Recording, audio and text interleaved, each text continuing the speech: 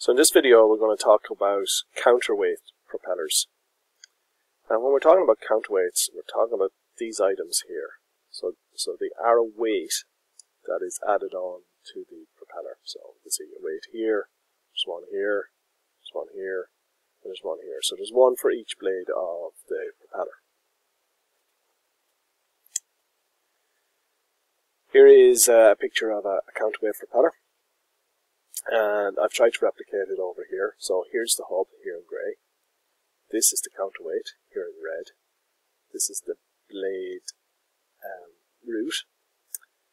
Here is the blade, and when the blade rotates, it's going to rotate around the axis of rotation. So if you can visualize a line coming out like here, the axis rotation. And when the propeller blades rotate, they're going to rotate in the plane of rotation. So here is the plane of rotation here. So the propeller blade is going to rotate around this axis in the plane of rotation. So when it does rotate, then the centrifugal force will emanate from the point where the plane of rotation and the axis of rotation cross. So we're going to get a centrifugal force coming out through this counterweight as such. Now that force can be broken down into the different constituent parts for each of the axes.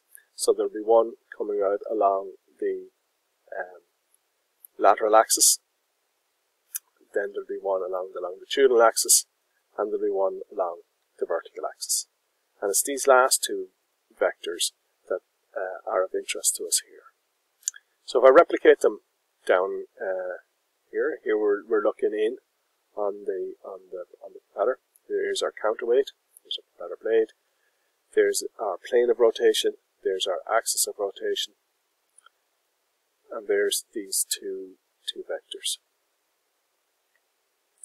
And you can see that this component over here wants to pull the counterweight up. And if this is going up, because it's connected to the propeller, it's going to cause the whole propeller to go to a more coarse position.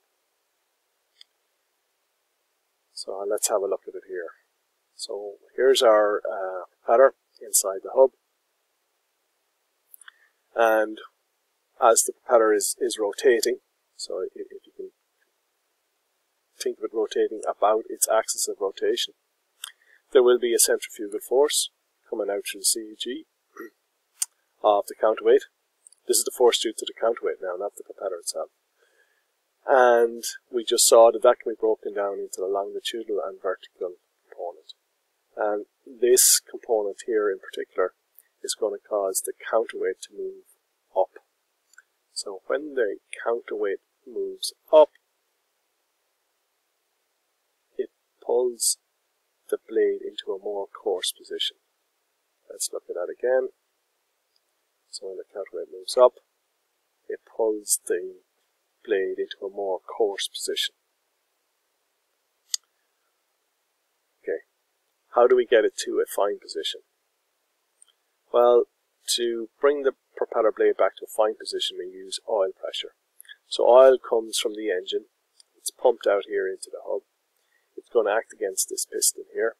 So the oil pressure then is going to push this back, and as it does, this is going to bring the propeller forward.